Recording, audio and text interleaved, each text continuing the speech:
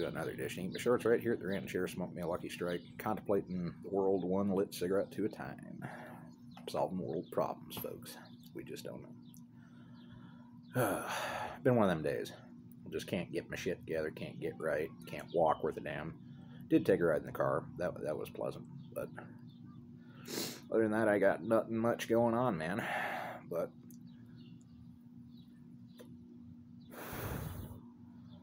I wanted to elaborate on a subject, Tomcat, over at Tomcat's World, formerly John Smith, he elaborated on. He keeps talking about the Hell Hotel, right? That's the local crack house they're tearing down for apartments. And I'm sure I've probably touched on this before. If not, buckle up.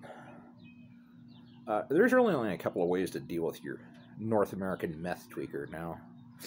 There is a difference between a crackhead and a tweaker. A crackhead likes rock cocaine quite a bit, and a tweaker will steal your wallet from you and then help you look for it. See, when you do a copious amount of drugs and drink, you come to a certain point where you get a heightened sense of alertness. And you don't sleep for long periods on end. And part of that is steelitization of things to support one's own problem.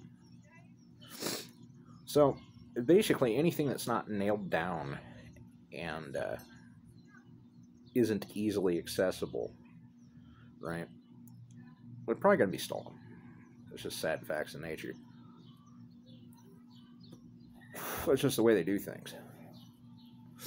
And they usually do it in the sneaky hours, the evening time between whenever the normal person passes out and goes to bed and lays their empty head on their pillow to just right at dawn when people are starting to get up and get ready for work. And they usually have a base of operations, right?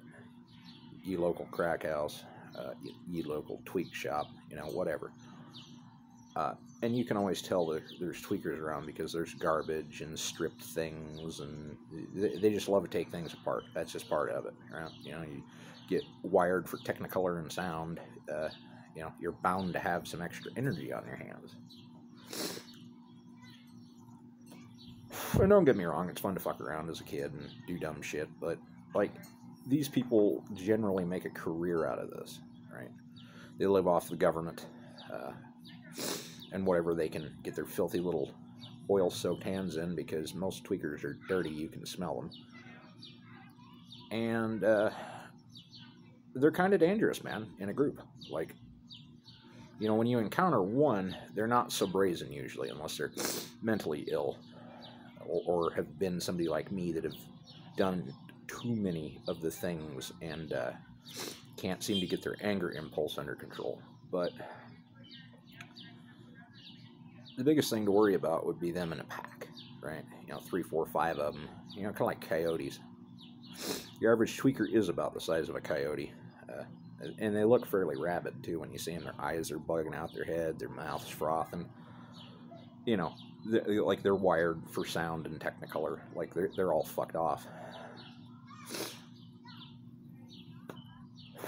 And you never know. Some of them that are more enterprising and at a mid-level of dealing usually carry a gun. The vast majority of them usually carry pocket knives, for various activities and things. And knowing how to approach said creatures, I'll leave you with some words from Hunter S. Thompson on, you can turn your back on a person, but never turn your back on a drug. You don't know what the drug is going to do once it takes hold. It might be everything from, hey, let's paint this fence, to, hey, let's strip you down for copper components to see what you're made of. You just don't know what they'll do. And learning how to read eye signals and movements and body language and things like that, and learning to speak the language probably isn't a bad thing.